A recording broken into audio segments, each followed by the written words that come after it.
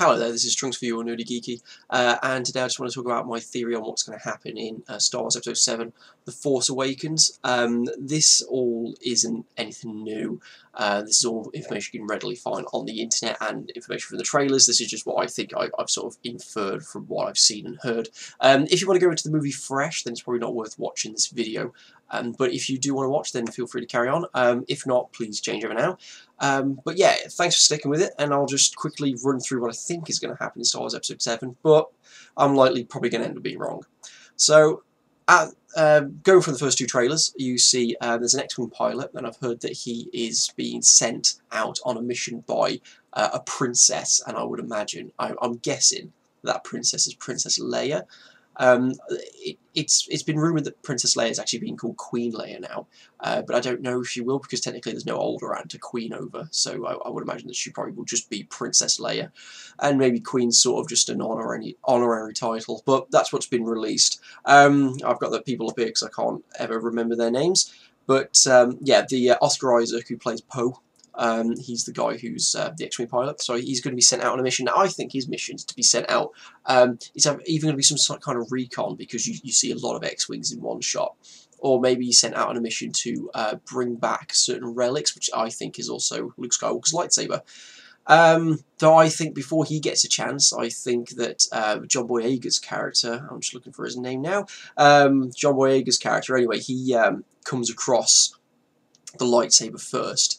And I think that I reckon the lightsaber calls to him. Maybe it's in some sort of Empire relic room, and I think that because at the end of Star Wars Episode V, the Empire still controlled Bespin, so I reckon they would have retrieved Luke Skywalker's hand and the lightsaber, like they did in the expanded universe or the Legends.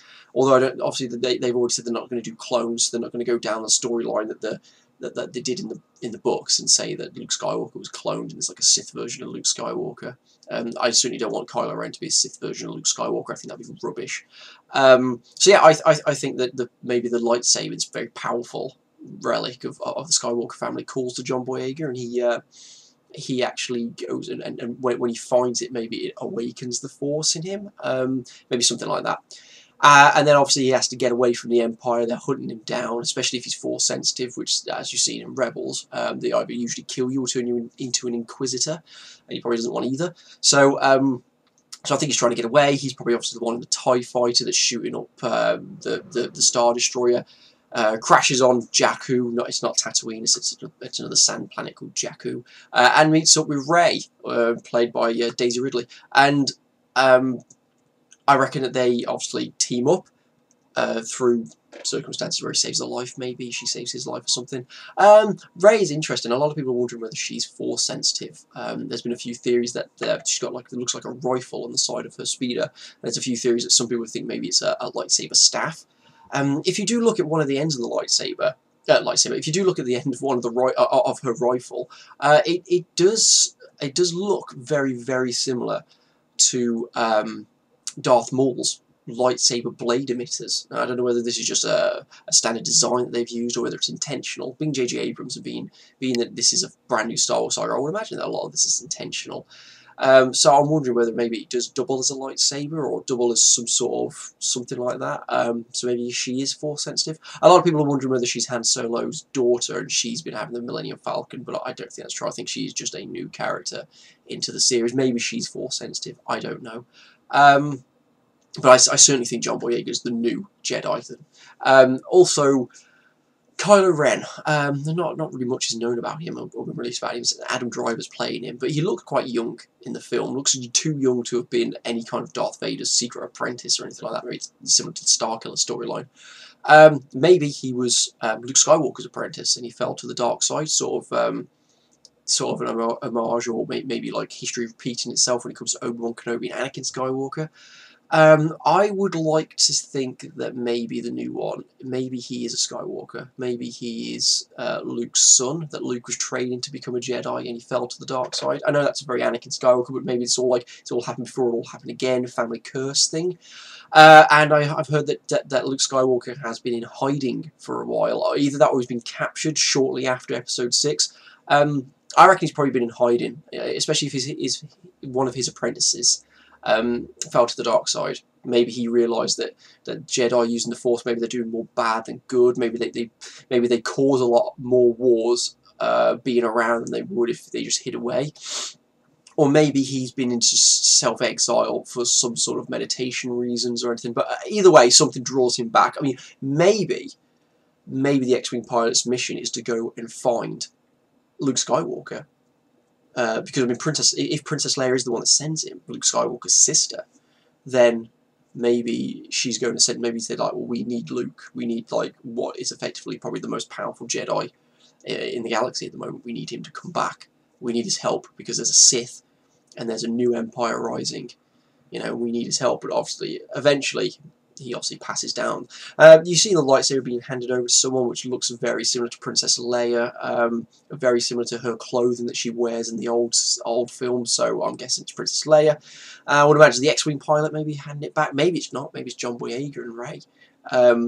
But ultimately, I know a lot of people have had a gripe about the voiceover for the second one, Luke Skywalker's voiceover, and he says, the Force runs strong in my family. My father has it, I have it, my sister has it, and you have it too. So I don't know whether he's talking to someone in his family. Maybe it's a flashback to when Kylo Ren was young and he's talking to him about becoming a Jedi, and that's actually his son, someone Skywalker, obviously. Maybe. And seeing a Skywalker as a bad guy would be quite cool. I know we've had Darth Vader kind of as a bad guy, but the Emperor was really the bad guy. And Darth Vader, if you take into account this prequel series, he wasn't technically evil. He just thought he was doing what was necessary to bring peace to the galaxy. Obviously, Luke Skywalker, though, was the good guy when Darth Vader was around. In the prequel series, you saw Anakin Skywalker as the good guy until about halfway through the last episode, episode 3, where he became Darth Vader, and eventually became Darth Vader right at the end, like the Darth Vader we know in the suit. So to see a Skywalker not fighting a Skywalker as a pure bad guy fighting John Boyega and Daisy Ridley's characters, that would be very interesting. A lot of people have wondered Oscar Isaac being the fact that he's like a really good pilot. Maybe he's a Skywalker. Well, he's not for definite because he'd come up as Poe Dameron is his name, so that's been dispelled now. I think it'd be interesting if Kylo Ren was a Skywalker. Episodes 1 to 3 and episodes 4 to 6 are all about the Skywalker saga. So now episodes 7 to 9 will probably be continuing that Skywalker saga in some way. To clear up the whole what Luke's talking about, a lot of people think, oh well, maybe he's still in communion with his father because he says, you know, my father has it. Yeah, his father has it. It's a quote from episode 6 when his father was still alive. That's why. It's just a direct quote from number 6 that they've added on a little bit extra from the end. I don't think his father's alive. There's rumours that Ewan McGregor may actually be in the trilogy at some point. Probably is obviously, you know, Force Ghost Obi-Wan Kenobi because unfortunately Anakin has passed away. So yeah, I would imagine so that's what he's doing. I'd like to see him, but I don't want it to focus on him. Again, I don't want it to focus on Han Solo. He's had his day. He had 3 films, so I would like it to be passed down to Rey. A lot of people are wondering whether Rey's Han Solo's daughter and Leia's daughter, which is why she'd be Force sensitive, but then why would she be on Jakku scavenging? So, and also the Millennium Falcon looks like it's either been scrapped, or it's, a lot of people think that Oscar Isaac, Poe Dameron, has been piloting that for a while, and that apparently Han Solo has his own Super Star Destroyer, and you do see a Super Star Destroyer, I think, in one of the things, or you see a Star Destroyer as well. So maybe that's the story, because he comes in, he's like, Chewie, we're home, and it's just like, well, obviously he's not been on it for a long time. Maybe it got stolen, maybe it got scrapped, maybe somebody else has been using it, but they've got their guns out, which makes me think that it's been stolen. Maybe it's been stolen by Rey and John Boyega at some point. I've seen promo shots of all of them sitting in the cockpit. Yeah, I really want to see Han Solo and Chewie, but I don't want it to focus on them. It's not their film. It's the new cast. I want to see more of the new cast. Tell me what you think. Do you want to see more of the old cast or more of the new cast? That's quite interesting. But I think the old cast have had their day, and I have the new cast and the new Star Wars for a new set of films and new saga. It'll be very good. Maybe we'll get to see... Luke Skywalker's the most I want to see about, because I want to see what he's been doing with rebuilding the Jedi. Leia's alright, but there's a lot of planets out there, so I'm not really that bothered. Obviously, she's probably been rebuilding the Senate, I would imagine, taking after her mother. And Han Solo, he's probably been, I would imagine, some sort of general, admiral, or something like that. He's been high up in the rebellion or the rebel military, or the New Republic military as it would be now, but obviously the remnants of the Empire are still around.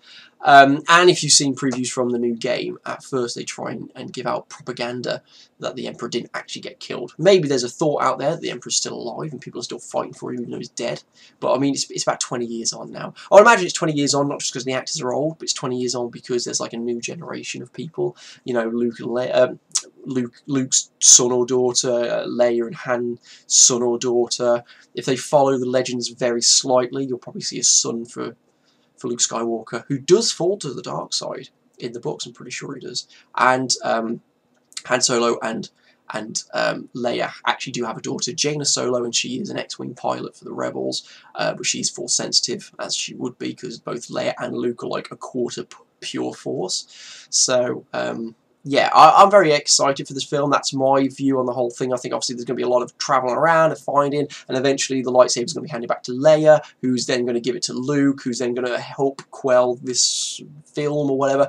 But then I think right at the end he's going to hand it over to John Boyega. I think that's and now you have it too. I think he's going to be like, look, my family's had its day, now you have it too. Either that or it's a flashback to when he's talking to his son, because it is kind of a family-themed thing to say, but obviously it's a flashback to 6, which was technically, chronologically, the last film. So, yeah, a lot of interesting stuff's going to happen. There's a lot of good actors in it. I see they brought out things like Andy Serkis. I'm really excited for Gwendolyn Christie as Captain Phasma. I hope Captain Phasma's in it for all 3 films, because I love her in Game of Thrones as Brienne. And it'd be very interesting to see that Chrome Stormtrooper, very Boba Fett-like with a cape. I noticed maybe they're replacing Boba Fett and not having him in it. I don't really care about Boba Fett. He's a cool character, especially in the expanded universe, but in the films didn't really do a lot, and he's just a bounty hunter. To have someone who's like a Chrome Stormtrooper and a captain, obviously, with a name. Captain Phasma is like the first Stormtrooper we've ever seen with a name. You know, we've heard of numbers like TK-41, if you remember that, and but that's about it, really. Like, but to actually have Captain Phasma, Stormtrooper Chrome with a name, and she looks quite badass. I'm actually kind of rooting for her, to be honest with you. Probably Kylo Ren second in command. That's my theory. What's your theory? Please write in the comment section below or private message me and I'll maybe post a video with people's theories of what they've been saying. If you agree with me or disagree with me, please say. I'd love to hear your theories on the films as well. Do you want to see Kylo Ren as a Skywalker, or do you want him to see completely something else? He looks very old style Sith, especially his lightsaber. It's very old style, so maybe he's sort of a history buff or a relic finder. His helmet is very reminiscent of Revan. Maybe he's a fan, some sort of fan of the Old Republic. They're giving nods to a lot of the Old Republic stuff with this Sith, and I like that, especially his robes. His robes are very Old Republic. It's not all metal clad or face masked or anything like that, like as in like breathing masks.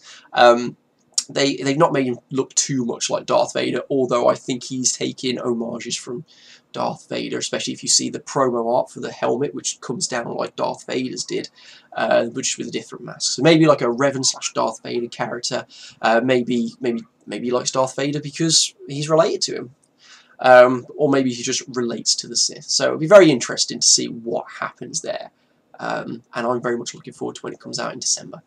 So please, thank you for watching, and please write comments in maybe what you think. Maybe I'm wrong about something, maybe you've heard more about something. Try and keep it spoiler free if you've got any exclusive information, but yeah, enjoy the film.